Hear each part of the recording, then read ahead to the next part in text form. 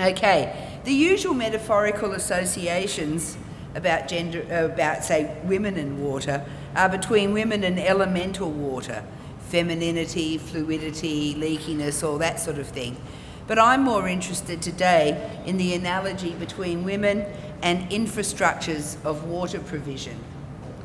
Like the traditional housewife, whose repetitive domestic labours serve to reproduce the houses and ordered and habitable space while providing food and shelter and other domestic services for its inhabitants to grow and thrive, so is the water supply system caught up in the everyday task of provisioning and reproducing members of society. In first world or developed countries, this goes on in the inconspicuous background of metropolitan life and housing, just the way plumbing's built into it. But where municipal provision is unavailable or unreliable, the link between women and water provision is not at all metaphorical, but laborious and practical. Linking women's domestic labour with water infrastructure opens two initial lines of inquiry. What powers and effects do water infrastructures have with respect to women, and what powers and effects do women have with respect to water infrastructures? Gender usually enters fully formed in feminist discussions of water, or any discussions really, having presumably been constructed through social interactions and institutions like languages, classes, ideologies, religions, etc. But if we accept Latour's critiques of sociology for neglecting the constitutive role of non-human actants in society, we might see how what it means to be gendered woman or man varies not only according to social contexts, like property rights, marriage customs and so on, but also according to systems of provisioning, the infrastructures of everyday life.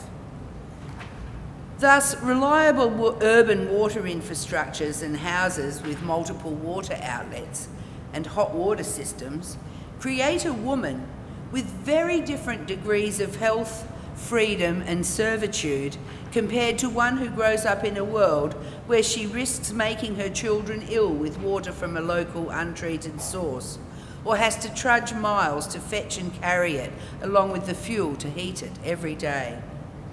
Being a housewife means something different when doing the laundry is a 1 or 2 day communal activity compared to when it means pressing some buttons on a smart machine tucked behind a kitchen cupboard door on the way out to salaried work. These are material differences in experiences of provisioning and its associated labours. As such, they directly contribute to shaping or defining us as differently gendered bodies and beings. So a vexed question for sustainable materialism is how to achieve an appropriate balance between labour-saving water services and a sustainable level of water consumption. For as other feminist studies of labour and technologies have shown, a reduction in drudgery is normally accompanied by followed by a compensatory rise in housekeeping standards. Piped waters, sewers, showers and washing machines, new soaps and fabrics, medico-scientific and marketing discourses on hygiene, germs, freshness, more recently spotlessness and odourlessness, have all driven up cleanliness standards and water consumption as well. So a point here is that women are potentially in a good position to resist those drivers. On the other side of this, the effects of women on water infrastructures, Turton, Schreiner and Leistemacher argue that metropolitan provision represents a defeminisation of water. That is, although it provides women labour-saving benefits, it reduces their role in securing household water provision. Turning water into, quote, purely a technical issue isolates women from decision-making roles because the water sector tends to be dominated by male engineers and technicians whose technical solutions present a facade of gender neutrality.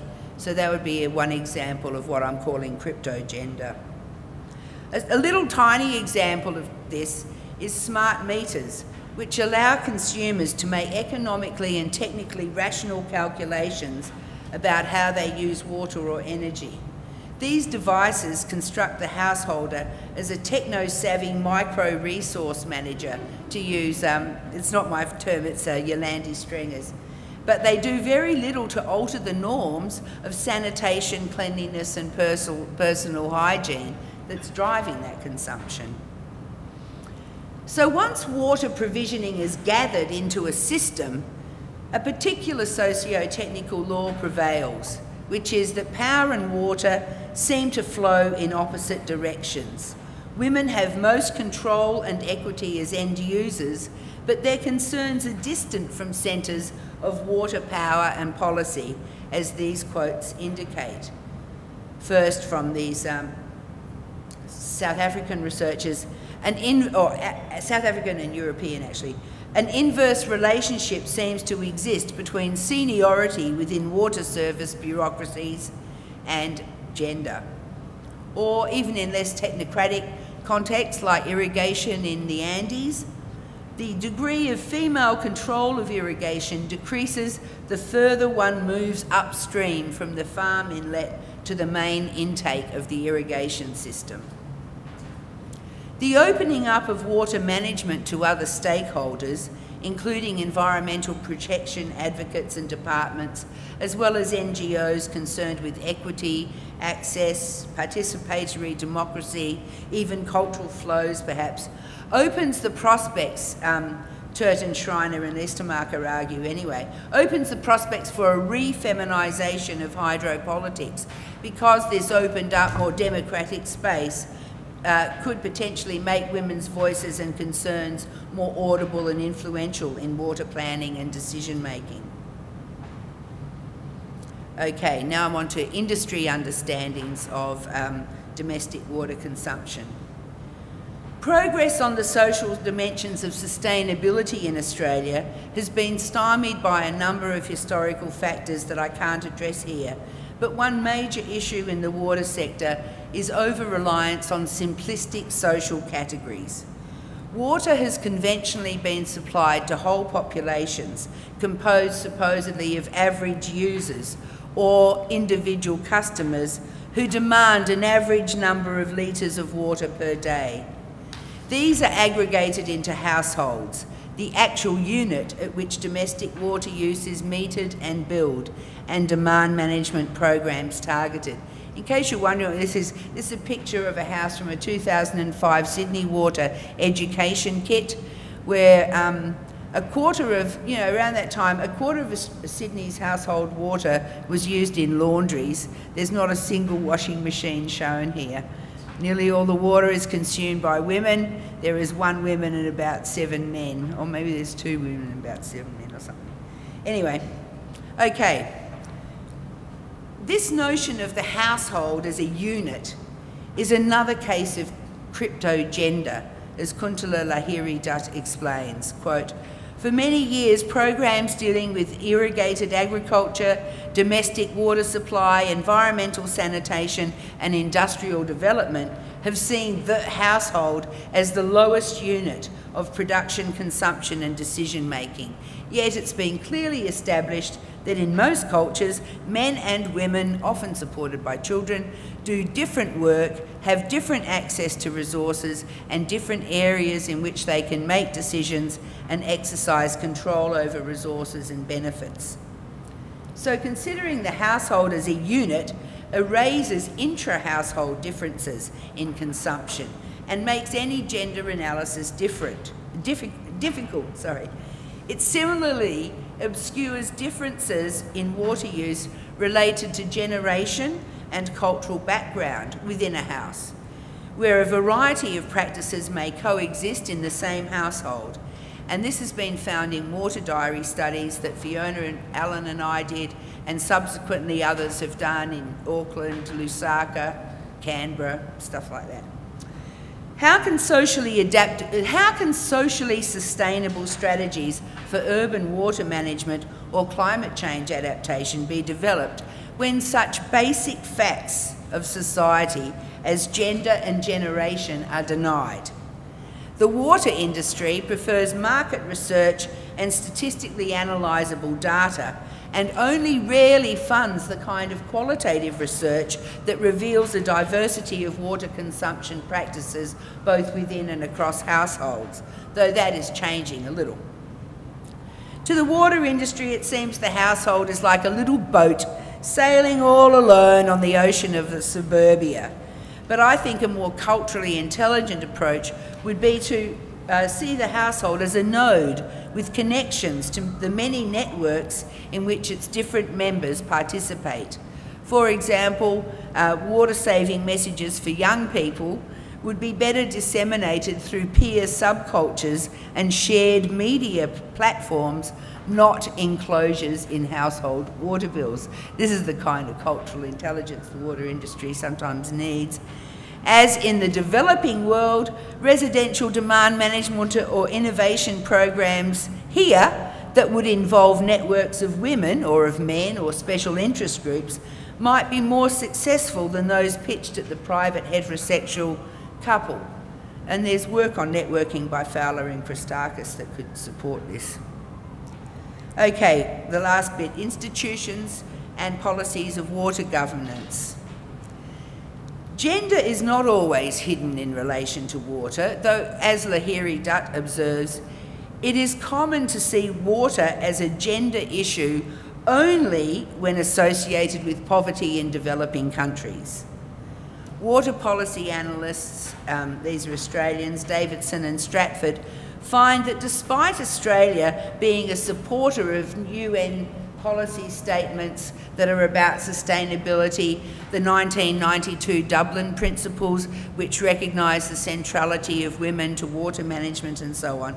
Despite this, these positions are largely unreflected in the institutional arrangements for water management.